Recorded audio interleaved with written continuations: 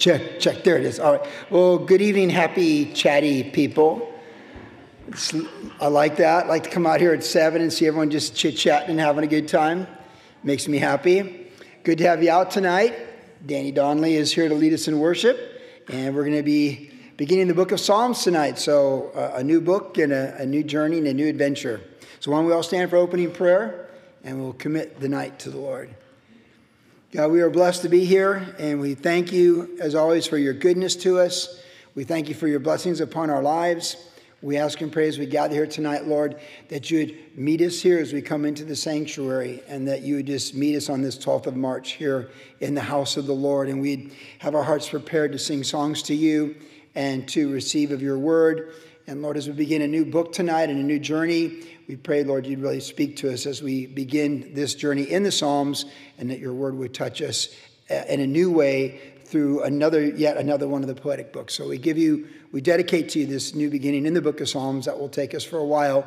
And of course, the worship with Danny to prepare our hearts and just to be even in the moment with you, singing praise and worship. So we give you the night. Have your will and your way, we pray in Jesus' name. Amen. Well, good evening to you. Great to see you.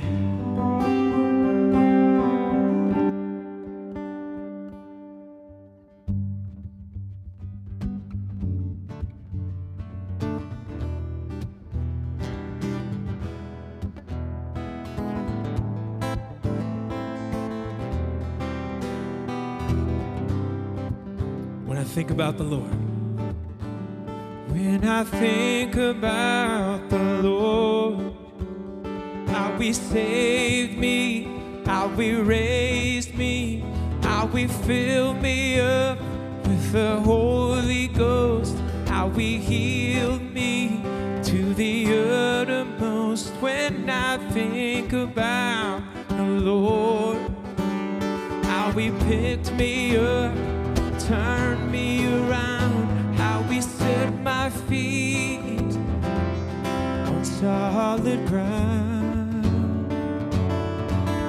And it makes me want to shout, hallelujah. Thank you, Jesus.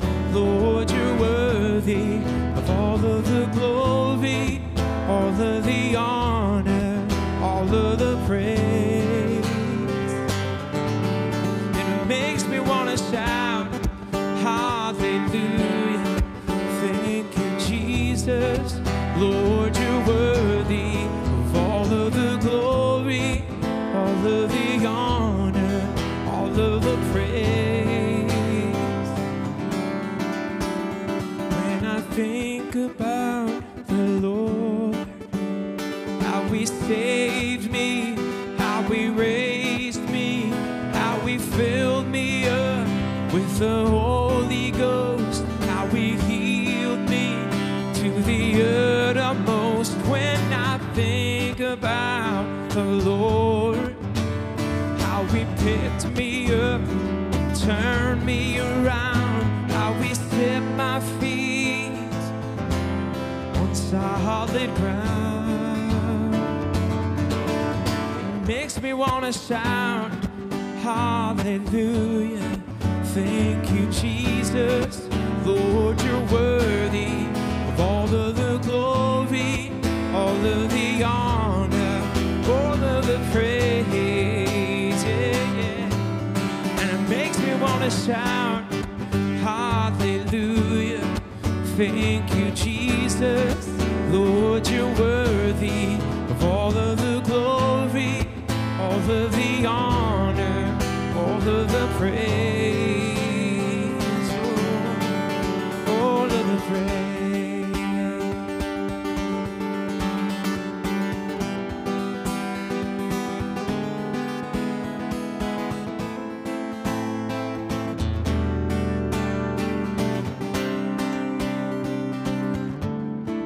Makes me want to shout, hallelujah. Thank you, Jesus. Lord, you're worthy of all of the glory, all of the honor, all of the praise. Oh, and it makes me want to shout, hallelujah. Thank you, Jesus.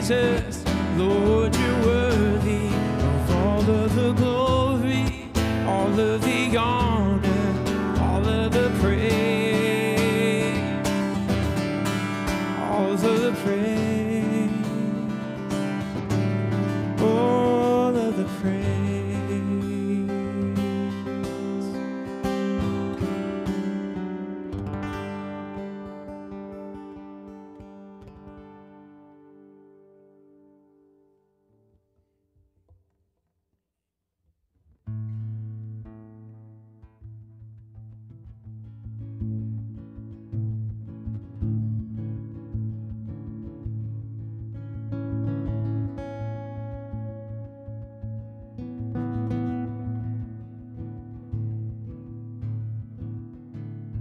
Seated above, enthroned in the Father's love, destined to die, poured out for all mankind. God's only Son, perfect and spotless one. He never sinned, but suffered as if he did. All authority, every victory is yours. Savior, worthy of honor and glory, worthy of all of our praise.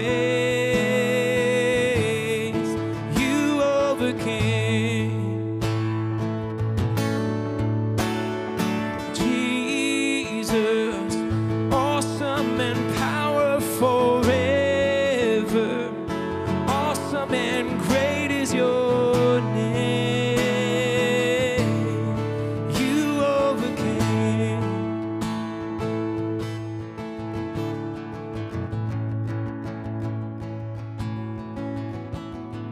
Power in hand, speaking the Father's plan.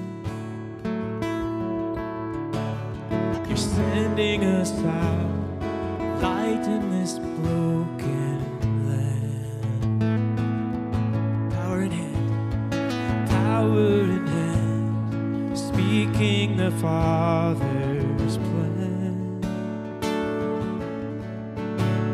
You're sending us out, light in this broken land. All authority, every victory is yours. Savior, worthy of honor and glory, worthy of all of our praise. You overcame. Jesus, awesome and powerful forever, awesome and great is your name. You overcame.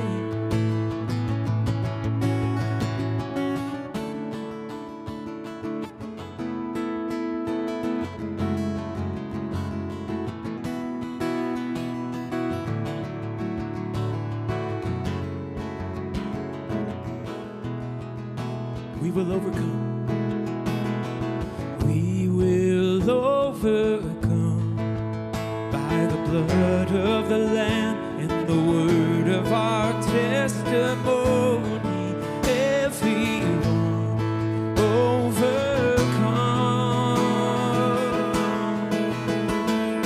We will overcome by the blood of the Lamb and the word of our testimony. Everyone overcome. Savior,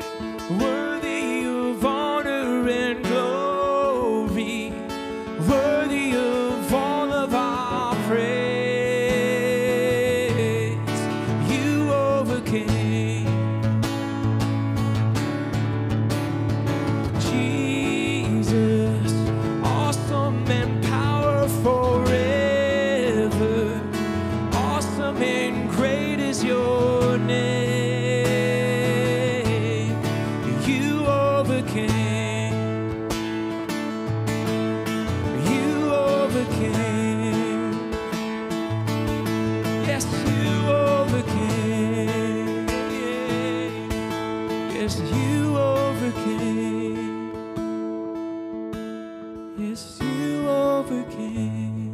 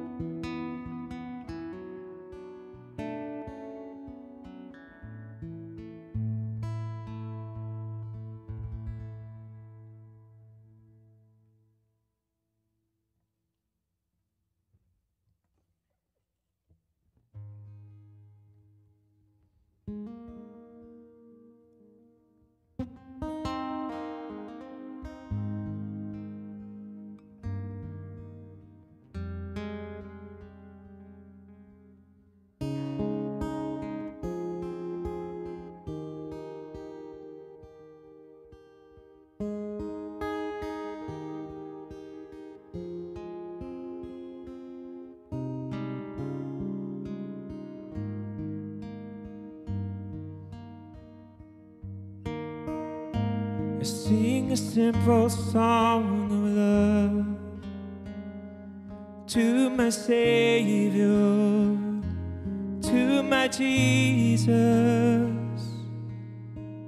I'm grateful for the things you've done, my loving Savior, precious Jesus.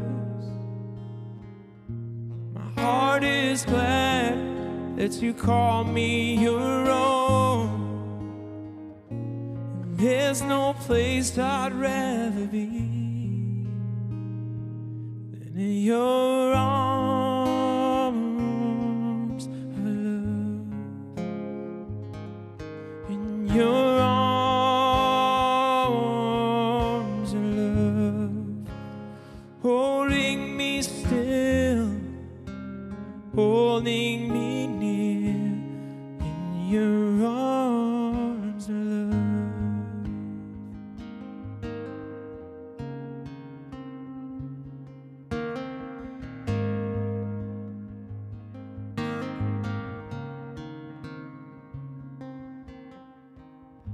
I sing a simple song of love to my Savior, to my Jesus. I'm grateful for the things you've done, my loving Savior, precious Jesus. My heart is glad that you called me your own. There's no place I'd rather be than in your arms of love. In your arms of love, holding me still, holding me near, holding me still, holding me near, holding me still, holding me near in your arms of love.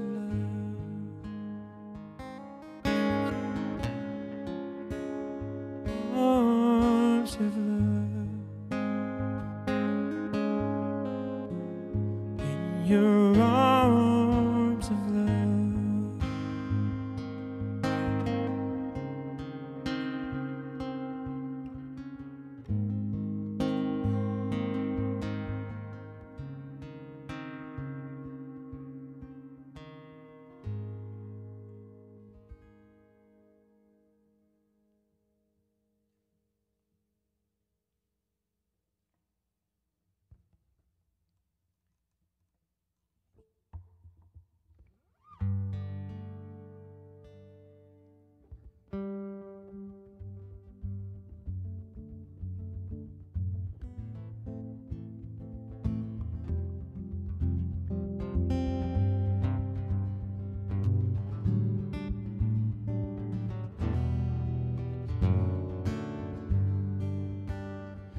My confidence is in God alone, the shelter of my Father's throne. I will not run when the storms have come to me.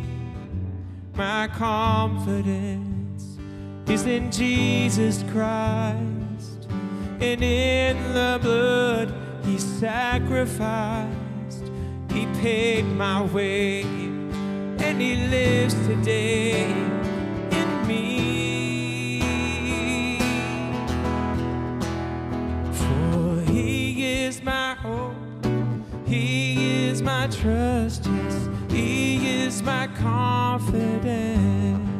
He's my rock. He is my rock. He is my fortress. He is my confidence.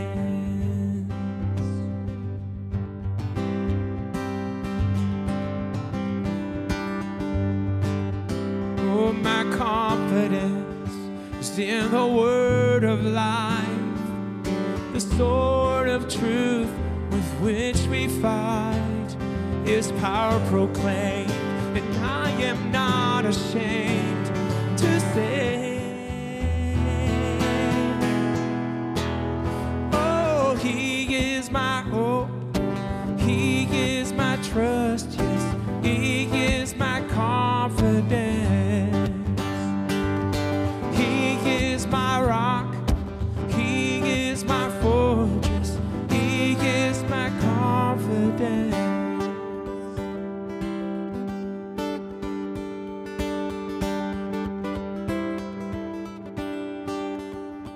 My confidence is in the Father's grace, the mercy in His holy face.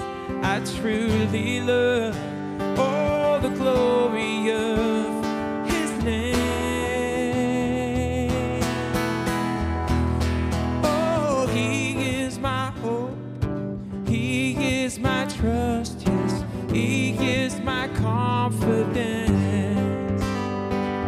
For He is my rock, He is my fortress, He is my confidence. For He is my hope, He is my trust, yes, He is my confidence. He is my rock, He is my fortress, He is my confidence.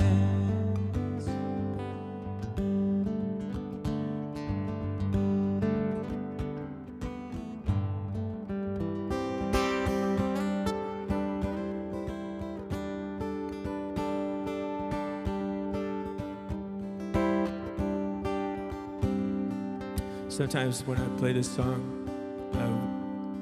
if we sing the chorus after He is my rock, maybe we could just, kind of like the way in a Jewish wedding when they break the glass. Have you guys ever been to a Jewish wedding? But it's like, that's it.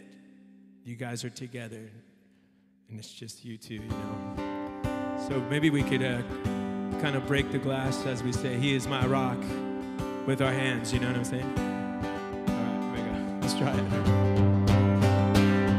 For He is my hope, He is my trust, yes, He is my confidence. Here we go. He is my rock, He is my fortress, He is my confidence. One more time, here we go. For He is my hope, He is my trust, yes, He is my confidence. Oh, He is my rock, He is my fortress, He is my confidence.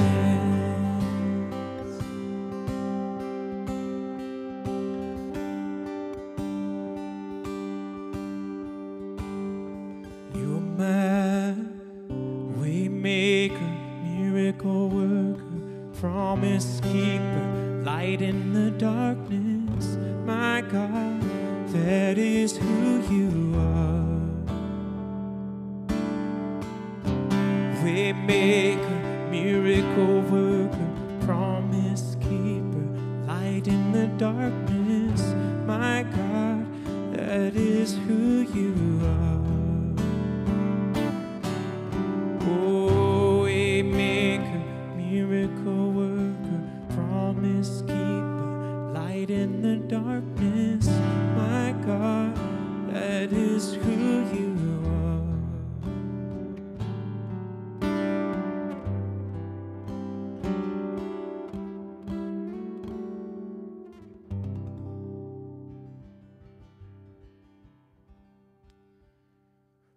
Lord, we thank you that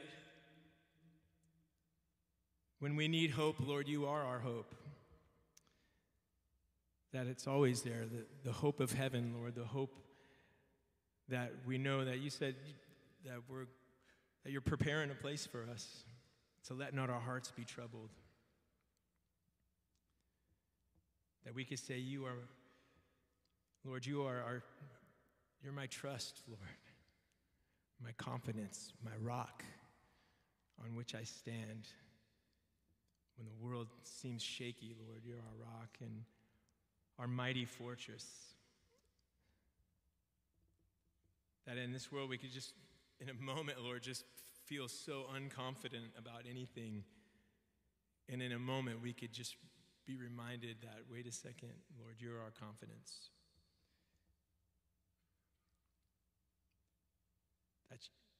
That you say that we're your treasure, Lord, your joy. For the joy that was set before you, Lord, we endured the cross, Lord, despising the same for us, Lord, that we're your joy. And tonight we're so thankful to be in this place. I know I'm so thankful to be in this place, Lord, to have you light our path, Lord, as Joey shares from your word. And our confidence is in the word of life, as we sang, the sword of truth with which we fight. And we're not ashamed, Lord. We're not ashamed to say that you're our hope, our trust, our confidence, our rock, our fortress. And tonight we want to just give all the praise to you, Lord, even as we're listening and as we're diving in and reading and as Joey's sharing, Lord, I know you want to just speak to us personally, Lord, each one of us, where we're at right now. That's what you do, Lord. It's like a miracle every week, Lord. We get to hear from your word, and as you just shine it into our path. Be blessed, Lord, as we lean into you tonight, and just give you our all of our attention tonight, Lord. In Jesus' name, amen. And why don't you turn to somebody and say hello?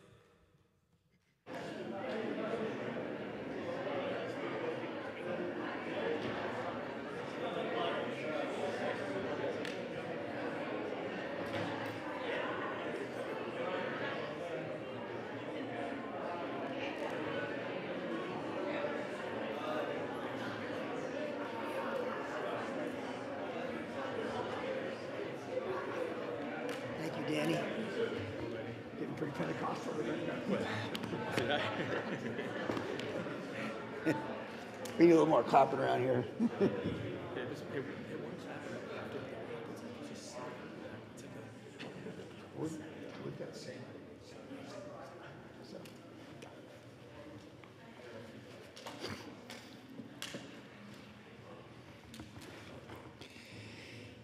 All right, well, once again, good evening, everybody. Great to have you out on this Tuesday night.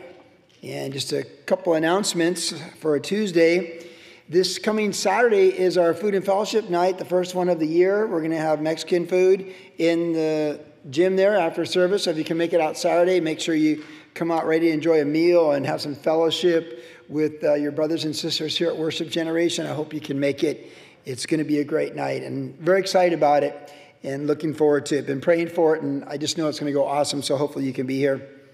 The next Tuesday is a communion night. So if you come out next Tuesday, kind of prepare your heart there for that. And we're going to have Giovanna Bush will be out to lead us in worship. I've been mentioning this, so she'll be here to lead us in worship. And, you know, she's pregnant, and she's moving in, I think she's in her third trimester right now. So, you know, you just don't know when she has a child, like when we're going to get her back. You know what I'm saying? Like, you can think this way before your first child, but you mothers know after you have that child, you might have to recalibrate what you think you can do or can't do. So let's enjoy Giovanna Bush when she comes out next Tuesday for communion service.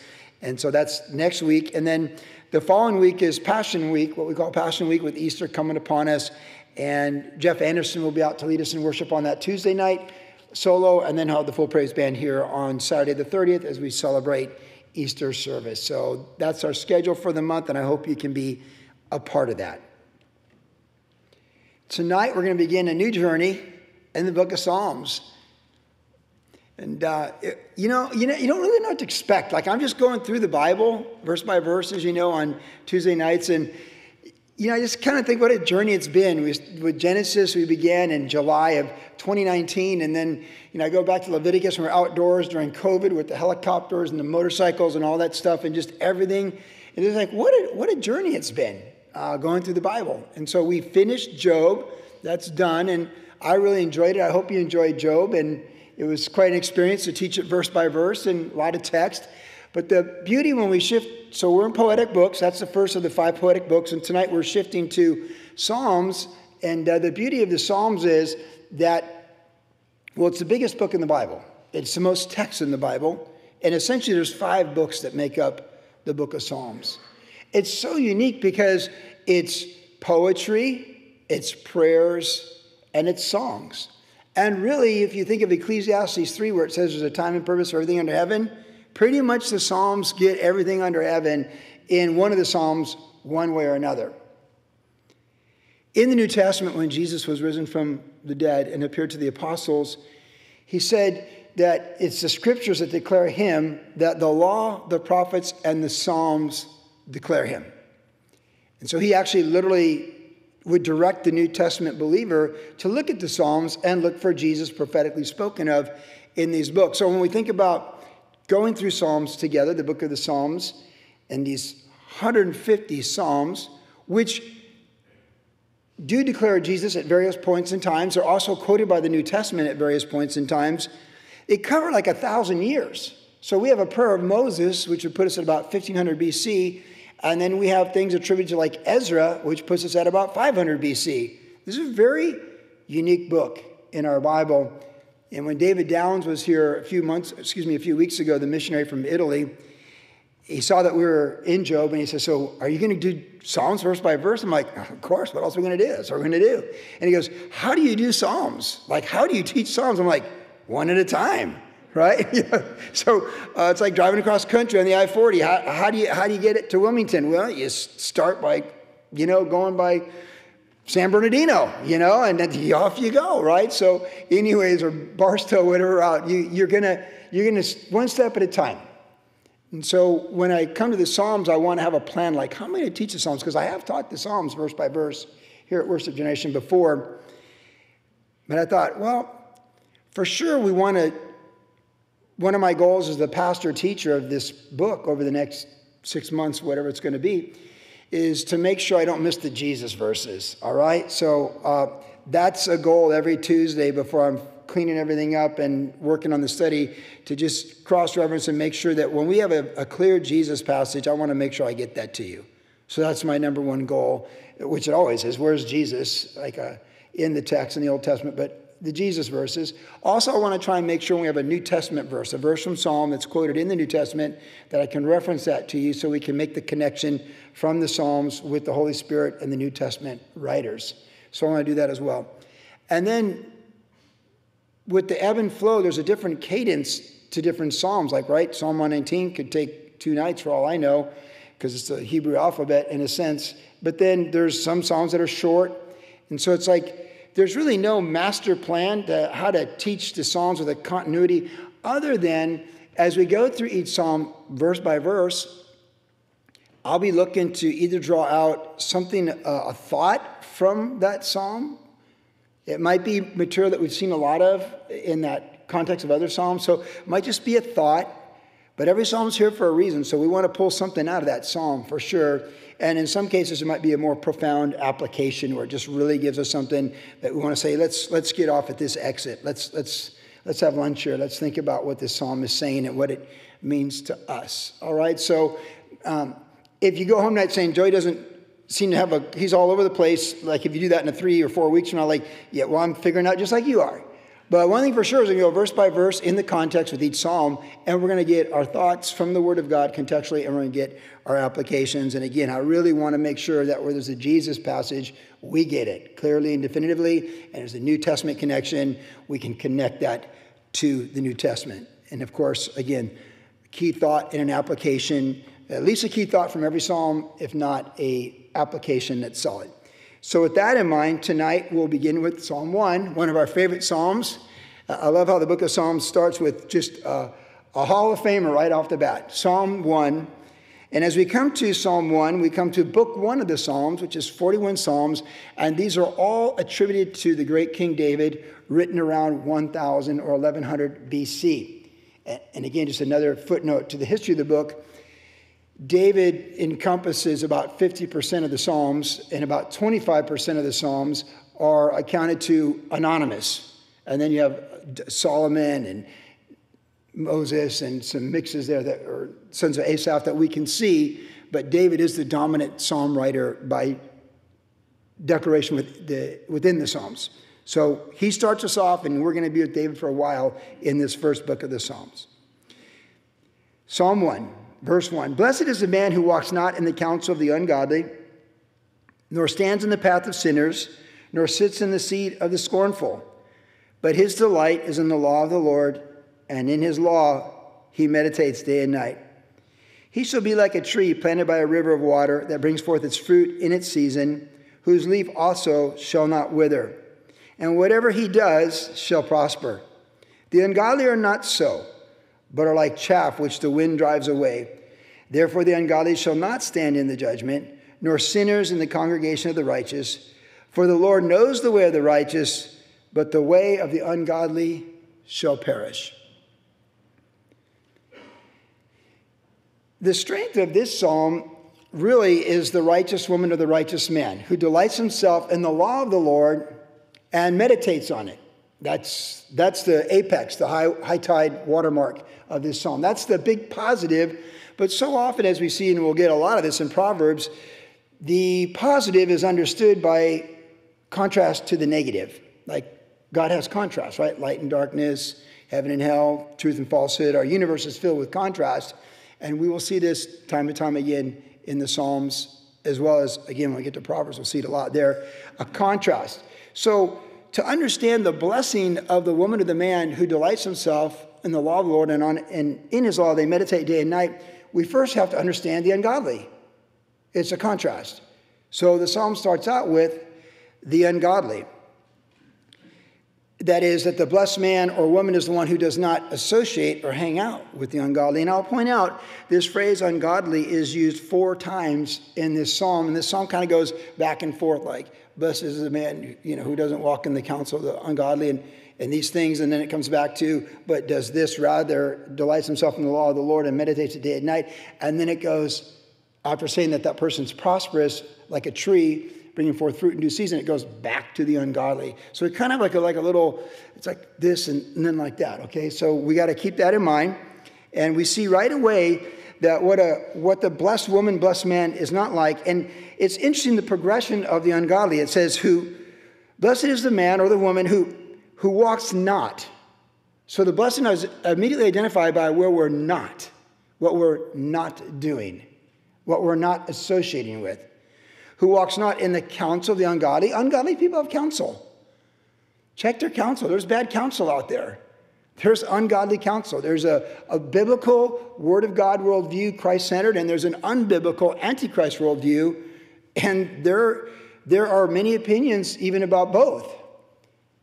But the counsel of the ungodly is bad counsel. And so walks not in the counsel of the ungodly. But see the progression from walking to standing, nor stands in the path of the sinner. So you walk with someone and then you stand with them and you hang out with them. So maybe you're sharing a journey, but now you're hanging out with them. You're in the same mob. You're in the same crowd with the sinner. And then you sit down with them to sit with the scornful.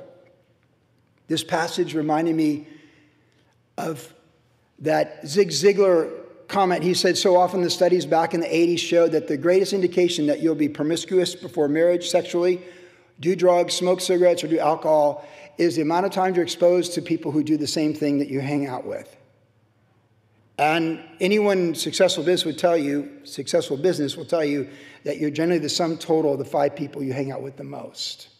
That's why we're always trying to hang out with birds of a feather that flock together, to be like-minded and be with people who, as iron sharpens iron, and people that build you up and they challenge you intellectually and spiritually and those sorts of things. And you may not know them in your life personally, but you can listen to them on K-Wave and on podcasts, and you can buy their books, the right books, and fill your mind with the right influences, godly influences.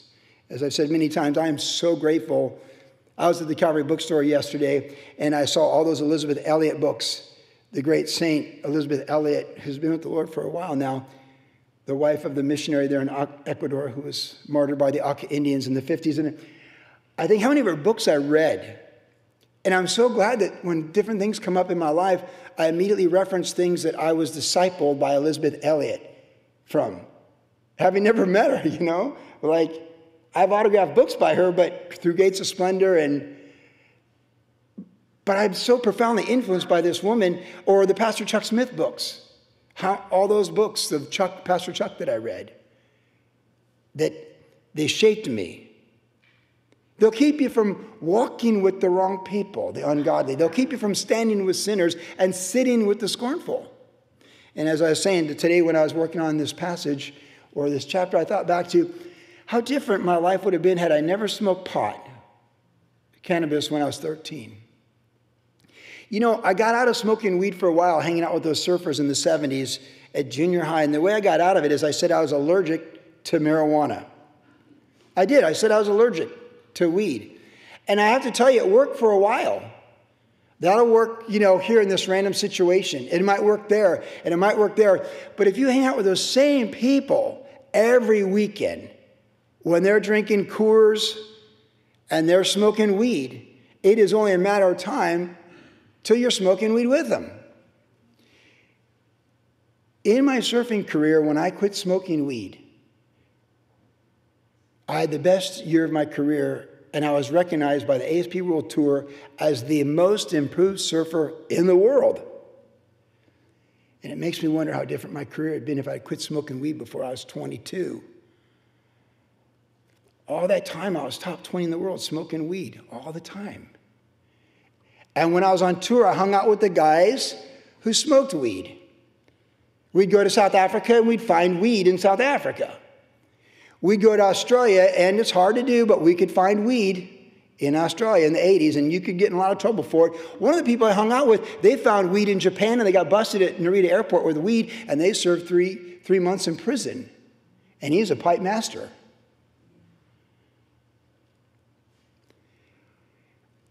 Choose your friends wisely. They profoundly affect who you are. And as true as it is when you're 13 at Valley Junior High School, it's just as true when you're 63 in Orange County in 2024. Be careful who we walk with and stand with and sit with. Test all things, hold fast that which is good. What God blesses is the woman who delights herself in God's word. Now, the law of the Lord could really be summarized God's word here as it was understood by David. I do like to think on the 10 Commandments every day, so we could take that literally and just say, hey, my life's going to be great if I understand the Lord is the Lord and there is no other. Don't make any graven images, any concepts I have about God that aren't what he's revealed about himself to me. Honor the Sabbath of the Lord. Honor my Father. Don't use his name in vain. Revere his name. Honor my father. When I get discouraged seeing my dad some days when he's fuzzy, I'm just reminded, honor your father and mother that it may be well with you. Don't murder. Don't let the malice hinder. See, this is what it's, when you think about these things during the course of the day, when you're at work and you're with your family and your relatives, it sets you right. It's a restraint against evil. It's good for you. It's good for our soul. It's a good thing. I literally remind myself of my origin every day. I didn't evolve. I was created in God's image and glory. And I have a purpose, a divine purpose. And though it was lost because of sin in Genesis 2, it's restored because of grace in John 3. So I remind myself every day that I'm created with divine design and purpose in his image. Jesus, the Father and the Spirit said, let us make man in our image, and woman too. There's no randomness in our life. And then I meditate on how God gave us a moral standard, the 10 Commandments. And then I meditate on how he gave us a second birth in John 3, where Jesus said, unless you're born again, you cannot inherit the kingdom of God. That's a good thing to meditate upon. We must be born again. And then I meditate on what that looks like. Divine transformation with the fruit of the Spirit. I cannot produce those 9 fruit listed in Galatians 5 in my flesh, but as I yield to the Holy Spirit, you and I both can become more loving, more patient, more peaceful, more self-control, more kindness, more gentleness, more goodness and faithfulness, and all the good stuff that's there. It's good to meditate on those things every day. Todos días tu vida. Every day of your life. It's good to meditate. And can we say yes and amen? For sure. That's where the blessing is, to fill our mind with the word, that it guides our heart in the day. And we delight in it. Like, I'm excited to read the word. Like I've mentioned, I'm reading Good News for Modern Man, the paperback New Testament from the 60s right now. I'm so excited. I see a new little stick figure picture, and as I turn the page, I'm like, it takes me back to my, 5th grade. And I'm excited to read the scriptures in this translation right now that all the hippies read, a lot of the hippies read, while sitting under Pastor Chuck in that tent.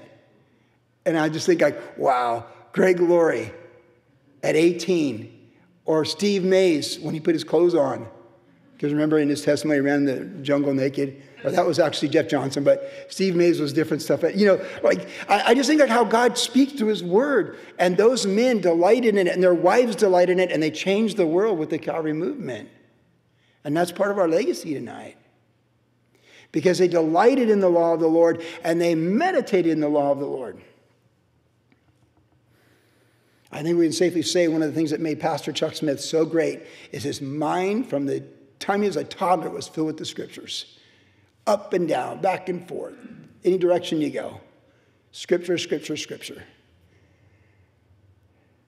That's why even when he was going through his cancer in the back end, he could be in the pulpit and he could just bring up so many scriptures because it was in him. We want it to be in you. And as I said, if you go fuzzy and you lose certain elements of your memory as you get older, if your cup of water is filled with scripture and you lose 2/3 of it, at least the third that's left will be scripture. But if it's filled with brack water and bad things, who knows what that final third would look like if that's all you have left when you're 93. Fill your mind, delight in the law of the Lord, and meditate it day and night, and be fruitful like a tree by the river, and bring forth your fruit in due season. What a beautiful psalm. What a way to get started. It's like a road trip. We have a fantastic national landmark as soon as you begin. There it is, just right away. What encouragement to begin in the book of Psalm with this one. Delight in the law of the Lord, meditate in the law of the Lord, and choose your influences wisely and carefully, body of Christ. Now we read on to the second psalm. We move on. Why do the nations rage and the people plot a vain thing? The kings of the earth set themselves, and the rulers take counsel together against the Lord and against his anointed, saying, let us break their bonds in pieces and cast away their cords from us. He who sits in heaven, the heavens, shall laugh. The Lord shall hold them in derision. Then he shall speak to them in his wrath and distress them in his deep displeasure. Yet I've set my king on my holy hill of Zion. I will declare the decree. The Lord has said to me, you are my son. Today I have begotten you. Ask of me, and I will give you the nations for your inheritance and the ends of the earth for your possession. You shall break them with a rod of iron. You shall dash them to pieces like a potter's vessel. Now therefore be wise, O kings. Be instructed, you judges of the earth. Serve the Lord with fear and rejoice with trembling. Kiss the Son, or pay homage to the Son, lest he be angry and you perish in the way, when his wrath is kindled but a little. And blessed are those who put their trust in him. Well, this is definitely a Jesus psalm and a messianic psalm, and it's actually, we go back to back, Psalms 1 and 2 right here, just boom, boom. This is, if we had any doubts it's a Jesus psalm, we don't have to, because the New Testament interprets it for us in that way. This psalm is quoted a couple times in the New Testament. The ladies might recognize it. I'm not sure how much Susan covered this with the women going through being dynamic in the book of Acts on that first Saturday of the month. But as this psalm goes forth, talking about how essentially the rulers of the world rebel against God. They rebel against his authority, his word, his standards, his plans. They're sons of Adam and daughters of Eve, and they rebel against God's righteous standards and the good things he has that will bless a nation. That's primarily the history of humanity with a few rare exceptions. But there in the book of Acts, when the early church was established after the day of Pentecost, and the apostles were preaching there in Jerusalem, and the local church was thriving. It was thousands of people that would meet publicly at a part of the temple there in the worship center for the Jewish people. They were Jewish Christians, and they would change the world by reaching non-Jews for Christ. But at the time, they were primarily Jewish. And they were meeting house to house, and they were rejoicing in Jesus, and they're identified with Jesus, the one that their religious leaders had rejected and crucified. So while they had all this joy, and they ate their bread with gladness and simplicity of heart, they did have conflict with the ruling Jewish leaders that were under Roman authority, but had a bit of their own autonomy, if you will, because the Romans like to keep the peace. And as long as these religious leaders kept the people in check, then things would go the way they're supposed to. Pay your taxes to Caesar, stay out of trouble, and just let Rome rule the world. Those religious leaders, of course, had crucified Jesus, and his blood was on their hands. They said, "Let his blood be upon us and our children," and it was.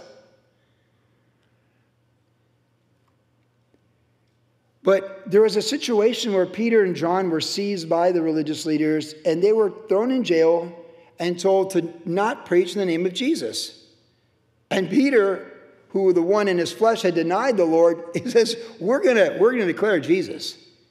You know, the religious leaders look at him like, these guys have been with Jesus. These are these Jesus guys.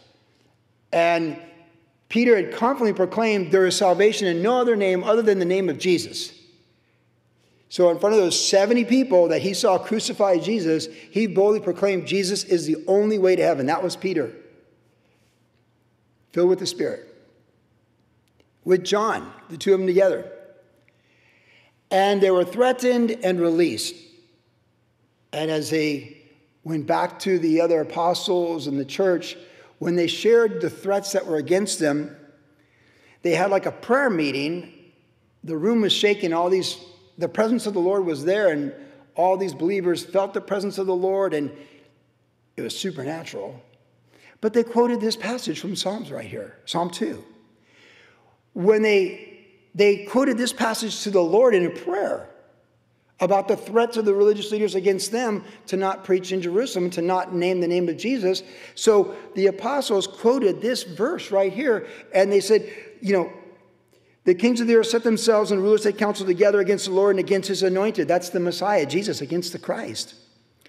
And they say, let us break their bonds in peace and cast away their cords from us. But whether people want Jesus to rule over them or not is a self-determined element in time, but it's a Christ-determined element in eternity. And like we say, you can bow the knee in time and be saved by grace through faith, or you can bow the knee at the throne room and be cast out in outer darkness to your own hell that you created for yourself in unbelief and pride and rebellion.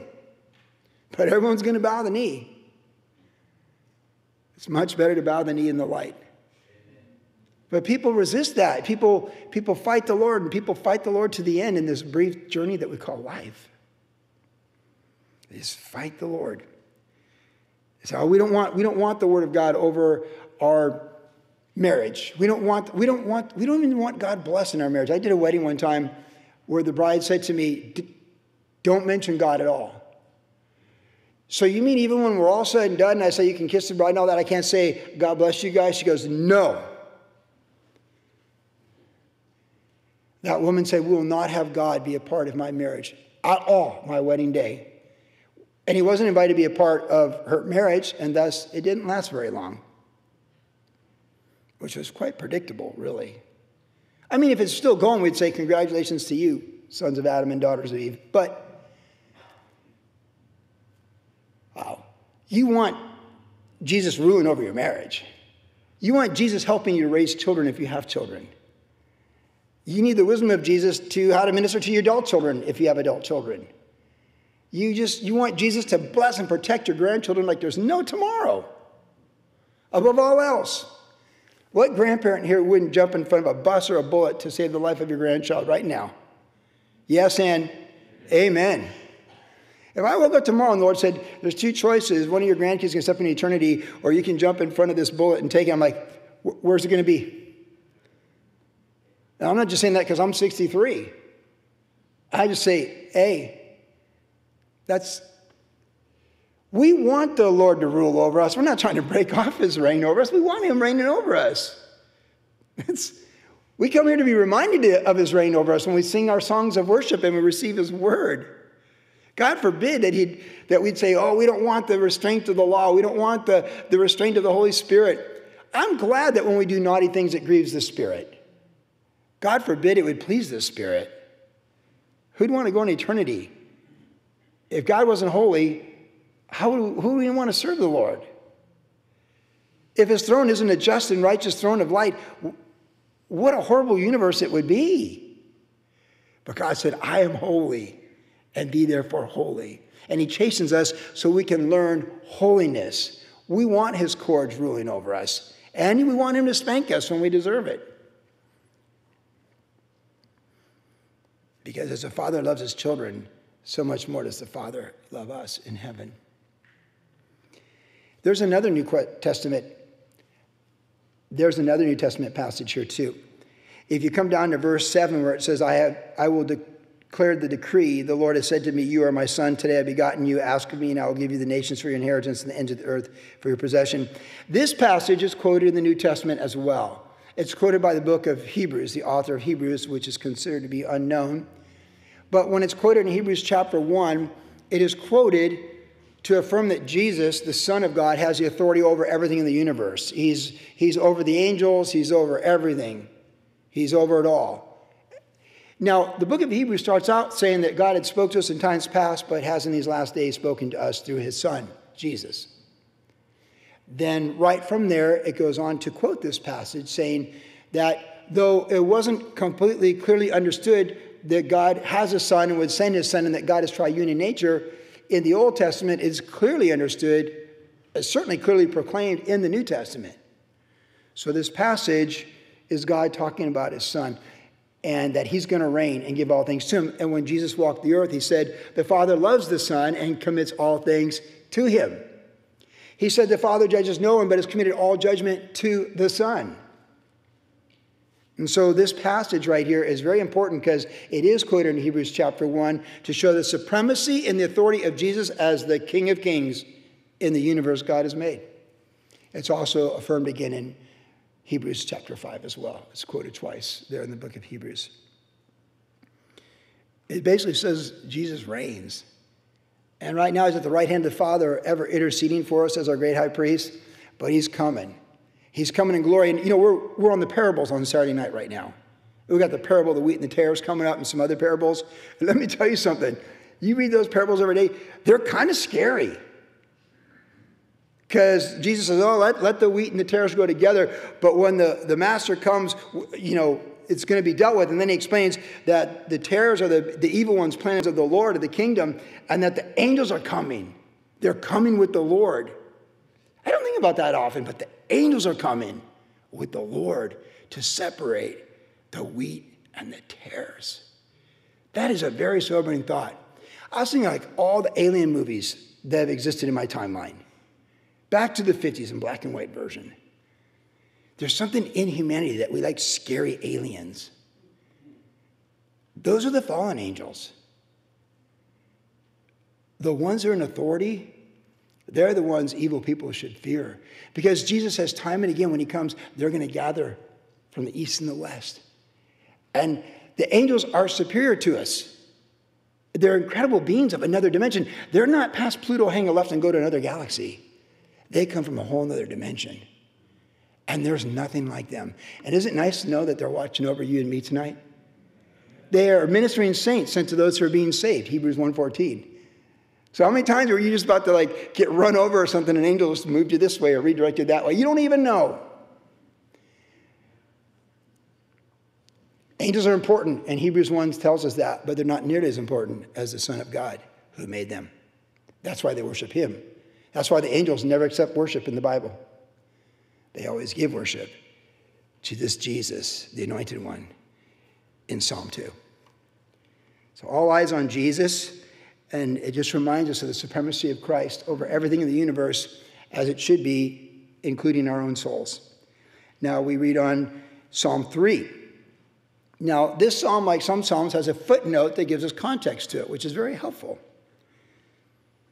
A psalm of David when he fled from Absalom, his son. Lord, how they have increased who trouble me. Many are those who rise up against me. Many are they who say to me, there is no help for him in God. But you, O Lord, are a shield for me, my glory, and the one who lifts my head. I cried to the Lord with my voice, and he heard me from his holy hill. I lay down and slept. I woke, for the Lord sustained me. I will not be afraid of 10,000s of people who have set themselves against me. Arise, O Lord, save me, O my God, for you have struck all my enemies on the cheekbone. You have broken the teeth of the ungodly. Salvation belongs to the Lord. Your blessing is upon your people. Now, in this psalm, these 8 verses, there were a few selahs, which means to pause or think. At least that's what the scholars think it means. So after verse 2, there's a selah. After verse 4, there's a selah. And after verse 8, there's a selah. So maybe we can apply that application to realize there's a pause element when those things were said. Psalm 3 is kind of a heavy psalm. It's like one where you would relate to when you're going through really difficult times, like when people have come against you at work, maybe, or your family's come against you. You're in charge of the trust or whatever, and they're trying to steal money, and they're coming after you because you're restraining them. Or maybe your coworkers are coming after you. They didn't do the job right, but they're above you, and they're going to throw you under the bus. And they've arranged evidence in such a way where you're the guilty party, and you're going to bear the wrath of deceitful people, which can happen. Could be false accusations from neighbors where you have HOAs or something. I mean, there's no limit to where people can increase against you. Look what David said, how they increase who trouble me. Can we just say, yeah, that's a very unsettling verse. I do not like people increasing who trouble me. And I love you enough to say I don't like people increasing trouble for you. I don't want people to increase and cause you trouble. I want people to increase and bring you blessings. Right? You want blessings from me. You don't want troubles to increase from me. I hope not. But we know life brings an increase of trouble. You cannot go forward with the Lord and not have enemies and conflict. The devil hates your guts. And there's plenty of people that serve him that he'll bring against you. At work, you're like, why is this person so against me? They don't even know why they're against you. Because they're being provoked by the devil to cause trouble against you. In the case of David, this is very difficult because Absalom was his son, one of his many sons from his many wives that he loved very much. And he wanted Absalom to live and be spared. And Joab did not spare him. Joab killed him. It's a very, we saw the story back when we were going through Samuel. It's a very sad story. Absalom was good looking and just amazing, so much potential, but bitterness. Avenge his sister who was raped by the half-brother, and it's a really sad story. So in this case, in this psalm, it's not just that David has his enemies. We're not talking Philistines here. It's his own adult son who led the nation against him. It's really heavy. But I like what he said here. In verse 5, I laid down and slept. And I'm not going to be afraid of 10,000 people surrounding me tomorrow morning. So may I just remind us a thought before we move on from this psalm. When you feel like they just increase who are against you, family, friends, pseudo-friends, foes, neighbors, HOAs, government, anything and everything in between, Isaiah said he'll keep thee in perfect peace whose mind is stayed upon thee. And Paul said, let the peace of God rule in your heart. And if you're like the woman in Psalm 1 or the man in Psalm 1, delighting yourself in the law of the Lord and meditate it, it'll make a difficult night better. It'll help you sleep. The problems of tomorrow will be there. Listen, you younger people, listen to me. There's things that just tear your soul apart and your heart apart, that grieve you and make it hard for you to sleep sometimes. Just arduous things, difficult things, and you just almost can't even sleep. But as you grow in your faith and get closer to heaven, you realize God's got this. 100 years from now, no one will even remember this. They might even remember it a year from now. Things that get so worked up in your mind that cause you grief and sorrow and heartache from people coming against you. You get a few years down the road, you're like, it all worked together for good if you trust in the Lord. You sleep in peace. People steal. People hurt people. People lie about people. People lie all the time. People steal from other people. And people want to ruin other people. But let the Lord be your defense. He said, the Lord is my shield. You are my shield. And I'm going to sleep good tonight. And that's hard. You might have an arbitration tomorrow. You might have a court case next week. You might have a custody battle. They might have a better lawyer than you have. Their lawyer shows up on time. Your lawyer shows up late. I got released from jury duty yesterday. I was on the jury. And I had a really good reason to be released. But then the judge said, is there any other reasons you'd be released? I said, yes. I'm going to be prejudiced against the defense's lawyer. And he said, really? How come? I said, because he came 7 minutes late. I was there and he walked up to the bailiff and he said, I'm sorry I'm late. I said, it's Monday morning. I had to get up at 7:40. I had to get up at 6:35 in the dark and do my citizen duty as under the Constitution. I listened to the guy give the speech while I'm doing it. We were all here on time. This guy represents that guy against these charges. And I would think if you're going to show up, if you believe he's innocent, you're going to show up on time. And if anything, you show up early. And I said, you're going to bring your A game and have your hustle on. And so this guy didn't do that, and I already think he doesn't believe in who he's representing. I was like, I just said that. I can't even believe I just said that. I mean, there's like 60 jurors just went like, what? Did he just say? I was like, it's a mic drop. And the judge, he was awesome. He leaned forward and he goes, I've been a judge for 19 years. I've never heard that. You know what the lawyer said? She was like, Judge, I can, and he's like, save it for later. In the prosecution, she was a woman. She was like, I was like, See, you scare me. You showed up early and the DA has a case, or they wouldn't be here. This guy showed up 7 minutes late on spring forward. I had to get up in the dark. I'm getting paid $10 for today. He's getting paid $2.50 for 15 minutes. And he was 7 minutes late. I mean, there's grace for everybody. They already knew I was a minister, but man, dude, you're my lawyer. You better show up on time. I don't think he thinks he's innocent. Man, you know me, right? I'm like, why did I say that? But I did. I don't know how it relates to the text, but I just wanted to share that story. You can pray for me. You know, whenever I get jury duty, I go, don't say anything that's going to get you in trouble. And every time something like that happens, Sam had jury duty, and he got on his jury. He's on a jury right now. And he released me. Hey, 105, 37, and 52. You guys have a great, you fulfilled your obligation. Have a great week. Because sometimes you got to go to court and your lawyer's not as good as the other one. And you know your lawyer's not as good as the other one. You just got to believe that the Lord's bigger than a bad lawyer. The Lord's bigger than a false charge. The Lord's bigger than an HOA. And the Lord's bigger than, we talk about personally for you like cancer, things like that. God's bigger than all that. But I'm talking about people coming against you.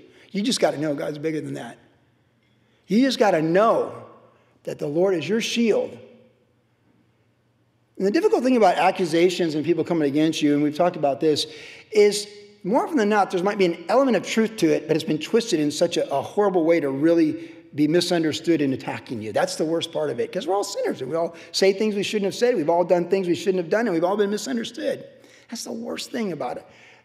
A false accusation is almost always there's some kind of little bit of element of truth to it. And that's what makes it hurt even more.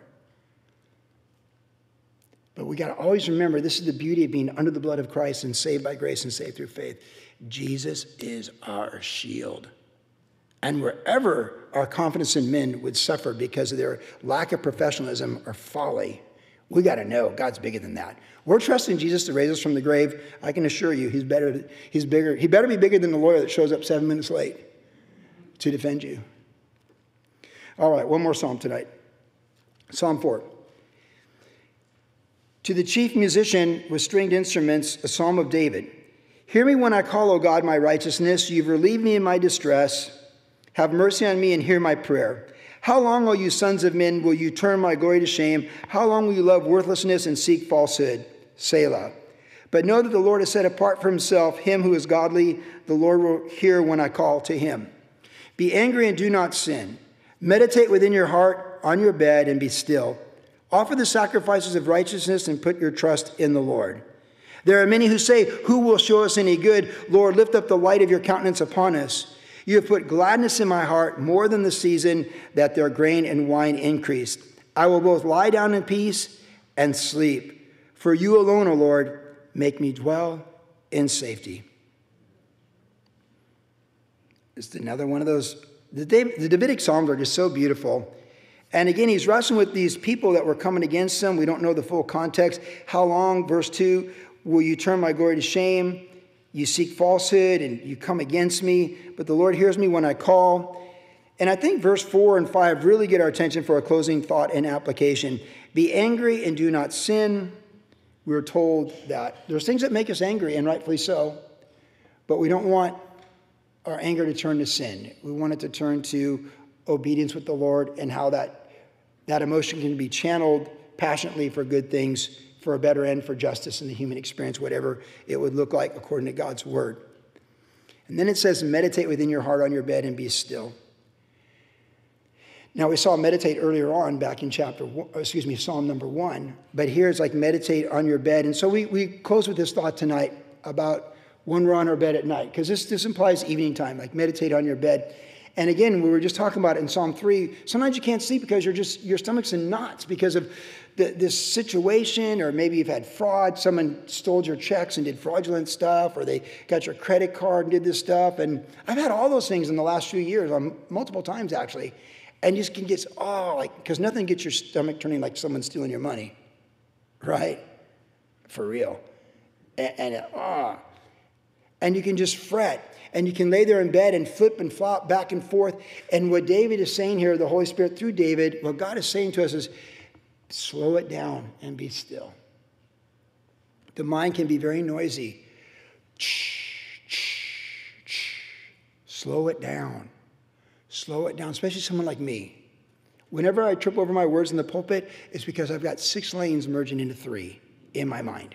I have 6 thoughts in 3 lanes. So whenever I trip a word, you're like, yeah, it's like by LAX. And so it just happened to me. My mind can go like this, and I've learned to discipline myself to how to be still. We're going to see this a lot in the Psalms, to be still and know that the Lord is God.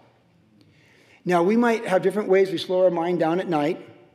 My wife, Jennifer, what she does is she meditates on the alphabet names of Jesus, like Alpha and Omega, bread of life. Wow. And she just goes over and over it. Keith Randolph, in his book, 100 Secrets of Success, talks about how he meditates on some biblical things over and over to slow down his mind. I meditate in foreign languages. I do colors, numbers, people, nouns, and I slow it all down with languages, and then I come back to the most recent text that I'm studying, getting ready to teach. But I count upwards and backwards in Russian. I go colors in Russian. I go colors in Spanish. I go numbers in Spanish to 1,000,000. I go numbers in Korean. I go colors in Korean. I go pronouns in Korean. Sometimes I go through 3 languages for 20 minutes to slow my mind down to divine purpose, created with divine purpose, 10 commandments, divine standard, second birth, John 3:16, divine recreation, and then fruit of the Spirit, divine transformation. Oh. You got to learn to slow your mind down. Whatever it takes, you want to fill your mind with thoughts of the Lord, and you want to slow it down, and you want to take the big problems and make them small when you put them before big God and the promises of God. That's what you want to do. We're all different in how we slow down our mind. We're all different how we can meditate and reel it in and merge into just one lane with a clear thought.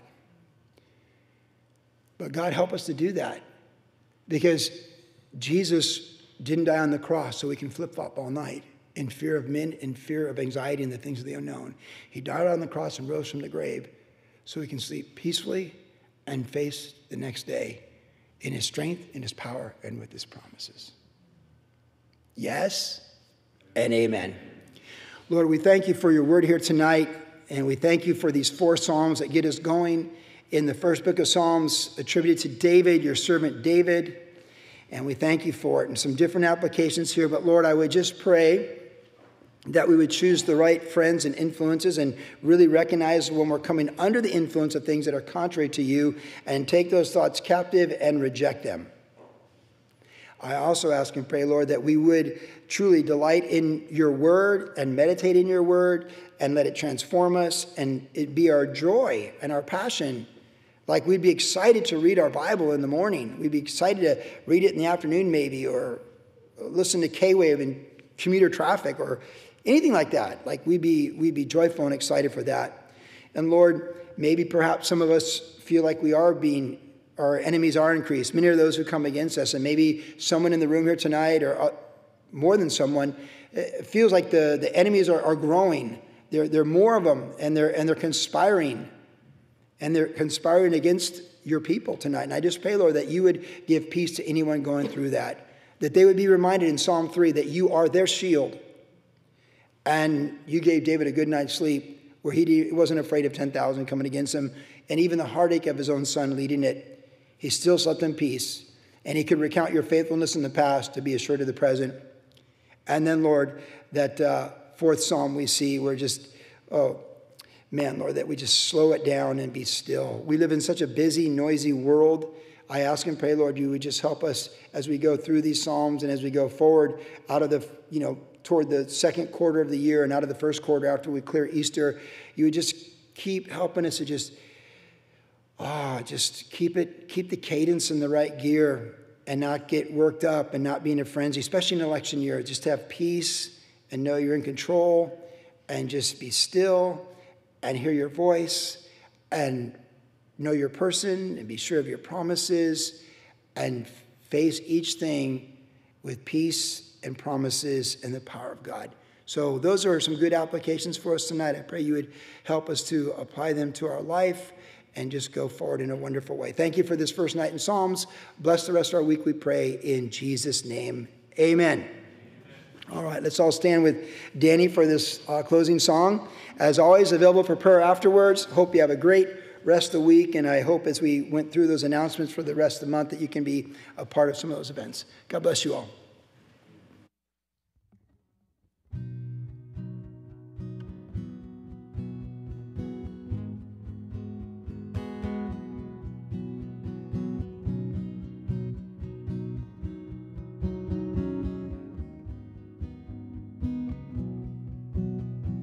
Heavenly Father, you always amaze me. Let your kingdom come in my world and in my life. Give me the food I need to live through today. And forgive me as I forgive the people that wrong me. Lead me far from temptation. Deliver me from the evil one.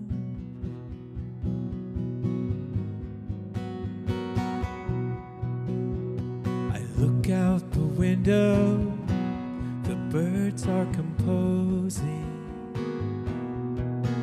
Not a note is out of tune or out of place. I walk to the meadow and stare at the flowers,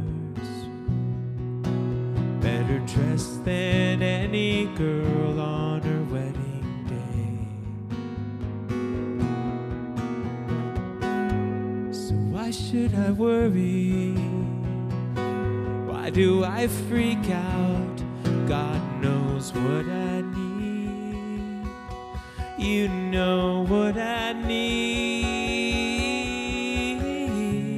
Your Your love is strong. Your love is strong.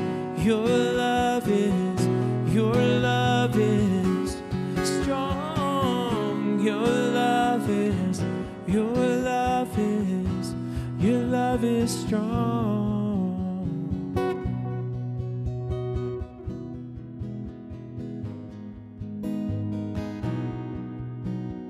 The kingdom of the heavens is buried treasure. Invade this broken town. The kingdom of the heavens is buried treasure. Would you sell yourself to buy the one you found?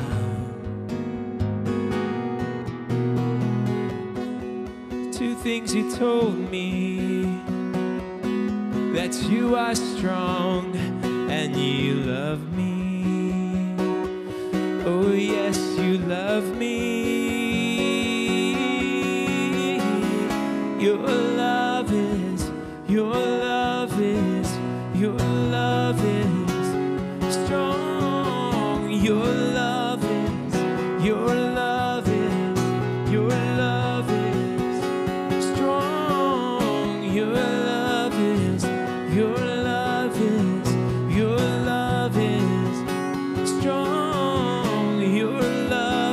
strong.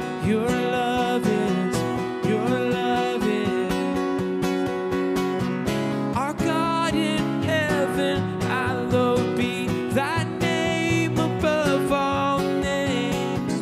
Your kingdom come, your will be done on earth as it is in heaven. Give us today our daily bread.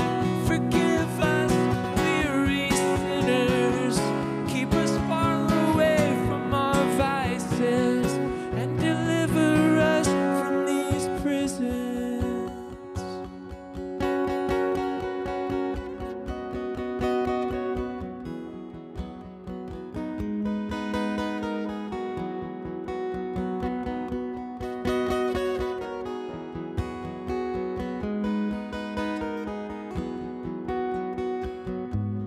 Two things you told me: that you are strong and you love me. And everyone I see, your love is strong. Your love is strong.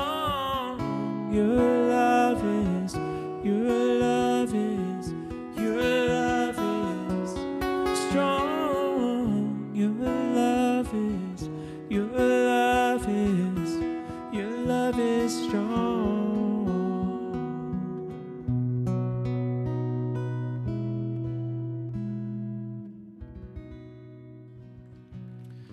Amen. God bless you. Have a great rest of the week.